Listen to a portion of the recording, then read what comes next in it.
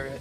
A lot of wires. We have 3 power supplies, one for each flywheel up here. So we have the 2 flywheels up top, that's what's actually going to spin and shoot the balls. And then the one power supply in the back is powering our 2 servo motors. We have the 1 servo motor up here that controls the up and down, and there's a servo motor in the middle of this PVC base that controls the horizontal rotation. Yep, it moves around like that.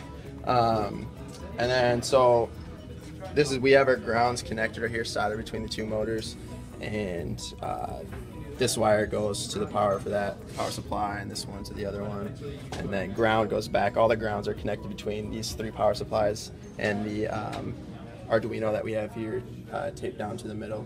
And these 2 wires right here are signal wires to our servos to tell where to go. We have a solenoid right here hooked up, has a constant power to it, and then we break the the ground's broken right now, and we connect it and we push that down. And then if you look kind of in the back mess here with all the wires, you can see we have our servos connected to the power and ground from this power supply going through this breadboard, and then the signal wires going back with gator clips to the front. And then here are the wires from the solenoid. And pretty much how everything works is the Pixy camera up here.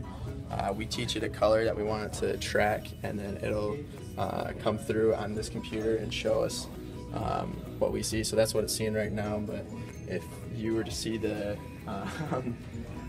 if you were to see the color that we taught it, I can put it back in front of it right now, it lights up like that on the screen.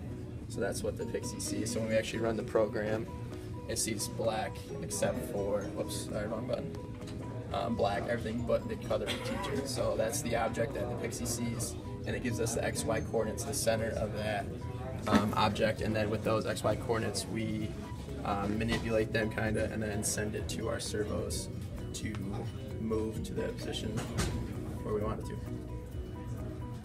Oh yeah, and then the serial monitor here, we have it printing out when it sees objects. So it's started now, so it prints out every 10 times a second of how many objects and where they are. And we could print the XY location and the width and the height of all things, but we don't need it for what we're doing, so we didn't bother printing it, but it's something we could do.